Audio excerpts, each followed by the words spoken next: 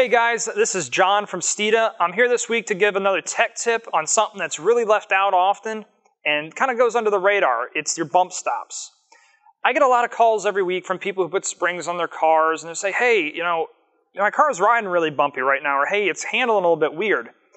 And a lot of the problem is this right here. See the factory ones, it's pretty spongy, you can move it around.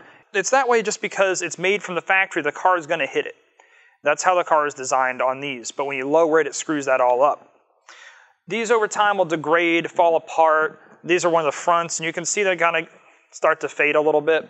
This week we're going to focus on the rear bump stops, and this is what your stock one looks like. It fits on a stock shock. I got one of our Steeda Pro Actions right here. It sits like this underneath the dust boot, and what they do is it stops the shock from going too far down and causing damage to it. Now, with a stock suspension, it's only about an inch away from the bump stop on stock springs, which is fine and dandy if you don't have lowering springs or don't have aftermarket shocks, anything like that. The problem is when you lower it, it's sitting on top of this all the time and it's creating an artificial spring rate. We like to avoid that, and it's something that we've learned in our years and years of racing.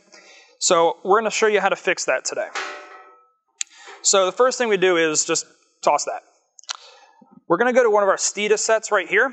And these are a two-piece design, and it lets you just choose the height based on if you have a minimum drop spring or a stock spring versus a real lowering spring.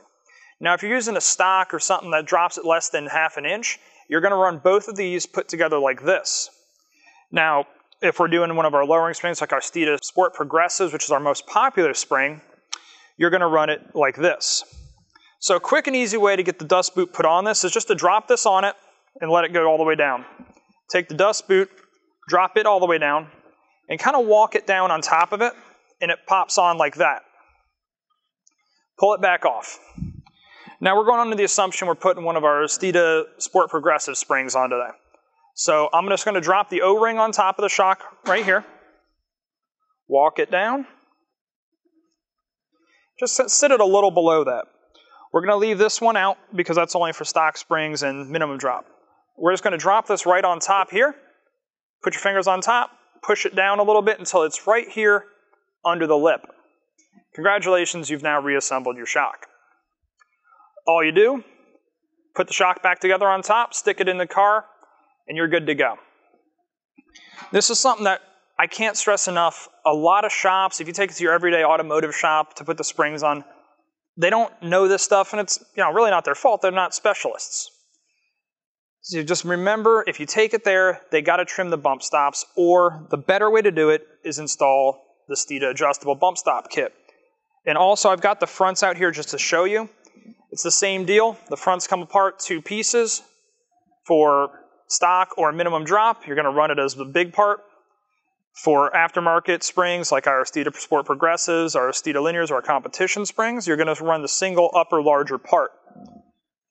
So I hope this has really helped you guys out and given you a little bit of an idea of what to look for next time you're putting the springs in the car or having somebody put them in. If you've got any questions, give us a call at 954-960-0774. Ask for me, John, or just send us a message on the live chat, send us an email. We're more than happy to help you out. Speed matters to us. It matters to you. We want you guys to win. Thanks for tuning in.